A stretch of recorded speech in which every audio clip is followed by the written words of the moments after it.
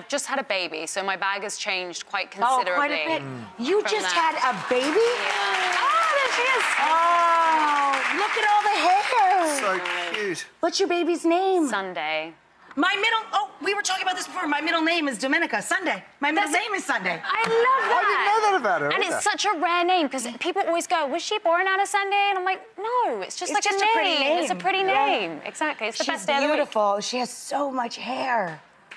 Amazing. Look at her.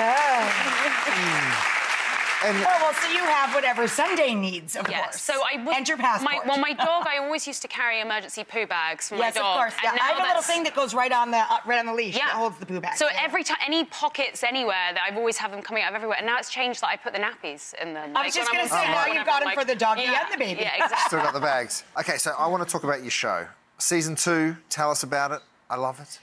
It is a really popular show, like, from the get-go. Yeah. And we love Ryan Eggold. Your co-star, Ryan, was here, and one of the most delightful chat guests, like, so funny and just quick-witted. Yeah, and he's super adorable, such right? a great conversationalist. Yeah, he's so fun. He must be a blast to work with. He really is. The whole cast is amazing, and Ryan is sort of the epicenter of that. And I think his energy seeps through everyone. I've not been able to say anything for so long about the second season because there was this whole thing about who's going to die, and there was 3 of us like in the balance. Oh, so God, I had to hope you live. You have a child to You support. don't die. I do live. Spoiler. She lives. Yes.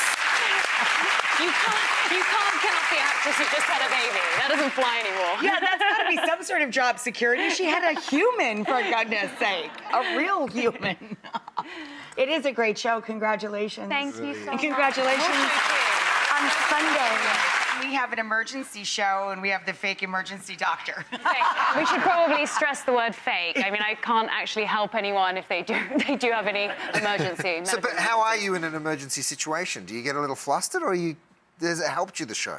I think I'm probably not the best person, but I am an actress, so I can act like I'm good at it rather than actually being good in an emergency. So when you're on a plane and they say ring your bell if you're an emergency... I think I'm one of those people that freezes, you know? Yeah. I don't think I, like, switch into fight or flight. I'm just like, am I supposed to fight or flight? Yeah, exactly.